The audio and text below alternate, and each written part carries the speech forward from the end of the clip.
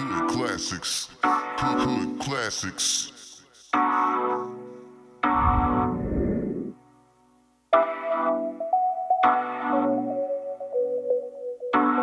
Hello. Welcome back to the channel.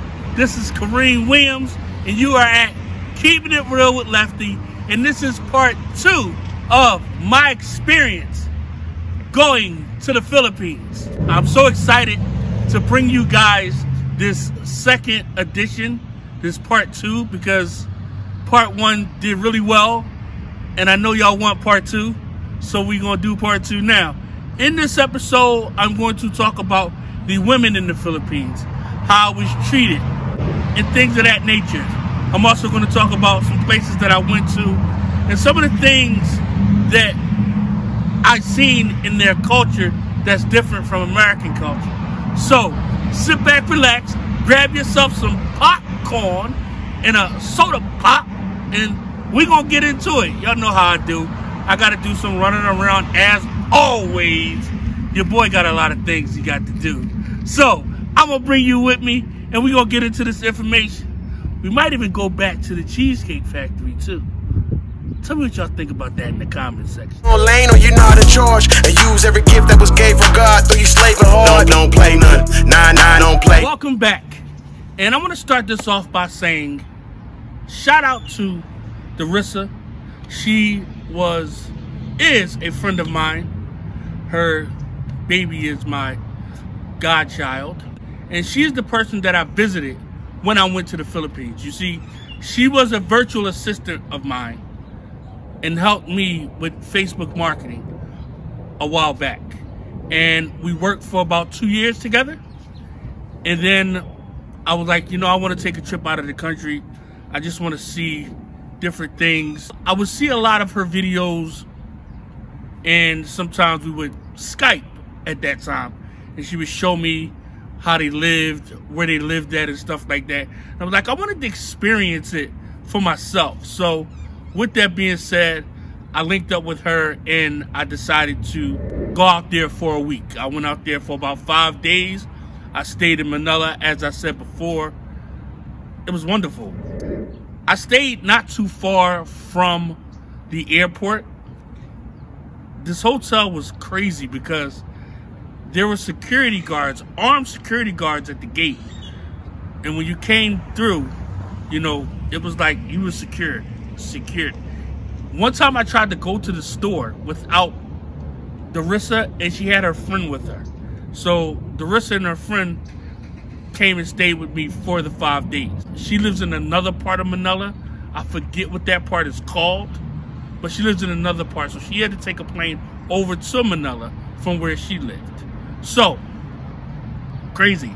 I tried to go to the corner store because where we were, there were like little stores that sold like candy, soda pop, things of that nature. And I tried to go to the store by myself, and the guard told me, you can't go by yourself. Either I'm going to walk you to the store, or you have to go get the women that you came here with to take you to the store. And I guess it's because I was a foreigner, and unfortunately, they have a very, very high rate of pickpocketing. So that was a concern of the guards. Mind you, these guards were armed. Like, wasn't nobody coming into that hotel. Please believe it, please. And it was nice to have that security. But yes, so Darissa and her friend picked me up from the airport in a taxi, and then we went to the hotel, which they had already been there because I had booked it, and I put her name on it so she can be able to go there before me, check everything out. With that said, I have to go pick up my medicine. That's what I'm doing right now. I am currently at the Cancer Survivors Park, downtown Arizona. Really, really nice area. Just wanted to come down here and film. So I'm going to go do that, give you guys some more B-roll, and then I'm going to come back and tell you about how Darissa and her girlfriend treated me while I was there in Manila. Ones got it from the ground up the asphalt. We don't play none. Hit you up and spray ya. Leave a hater's brains on the dashboard. Done young just to make it. Straight from the cradle to the grave. Man, my streets are a crash course. We rebound like a backboard. Risky years just to have more. And guys, we are back. We have landed at the Cheesecake Factory. Okay? And today at the Cheesecake Factory, we're going to have the Cuban sandwich. Now, I haven't had a Cuban sandwich in about 2 years. And I'm excited to try this sandwich. I am super excited. Because last time I was here, the food was magnificent. The service was magnificent.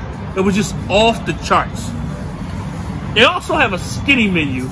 For anybody that's on that skinny time, you can get served at the Cheesecake Factory. I don't know how women are not liking this place. That's neither here nor there.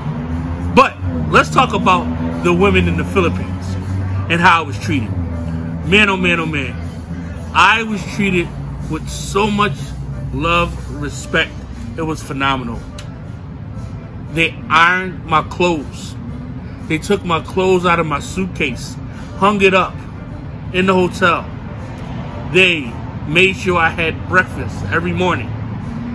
They would go to the store in the pouring down rain if I needed something. They cooked. It was magnificent because, and with all due respect to the women here in the States, that level of care that was given by Darissa and her girlfriend was just second to none. They really, really embodied the art of being a woman and salivating in their women duties, if I could say that. Man, it was just so phenomenal. But before I get off on my soapbox, we're going to come back. We're going to grab some B-roll of this food. And then, yeah, we're going to get into some more. Marley in my rap, Chad in my cup. I'm an underground king, just like pimps in your blunt. Gotta get to the money, can't wait for it to come. 365 on the grind, gotta push every minute. Guys, without further ado, the food is here. We have the French fries, as you can see. Then we have the Cuban sandwich, as you can see. Just drop some meat on the table. I'm excited about this. Let me take a drink.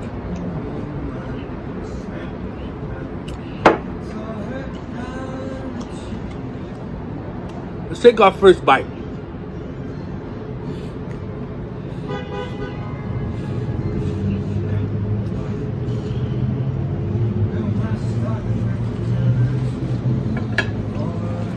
Magnificent.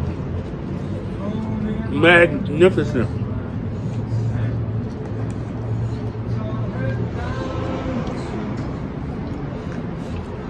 Fries is okay. This right here, this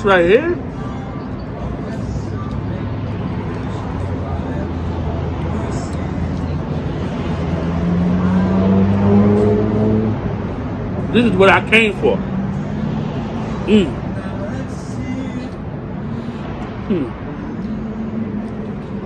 Stay focused, Kareem. Stay focused. At the end of the day, when it comes down to it, the women in the Philippines really cater to men. They take care of you. They make sure you're okay. They took me around. They took me to the Mall of Asia. That was phenomenal. They took me to the aquarium. That was phenomenal. We went to see the South Asian Sea. That was phenomenal. We just had a great time. We actually went to a club that was in Manila somewhere. I don't remember, but we went to a club. And then also, they took me to Jollibee. And that was my first time having a Jollibee. I haven't had it since. But it was very, very tasty when I did. At the end of the day, what I can say about traveling to the Philippines is it was a phenomenal experience. I'm glad I was able to have that experience. And it's an experience that will live with me for the rest of my life. Now, with that said, let me know in the comment section if y'all like these story times from me. I'm gonna get, man, I keep dropping food. I'm gonna get back into finishing this, and I'm gonna see you guys in the next video. Like, comment, subscribe, click the bell, turn on all notifications so when I drop a video, you can be notified. In these apes, cuz gotta eat. Don't play none. 9-9, don't play none. 9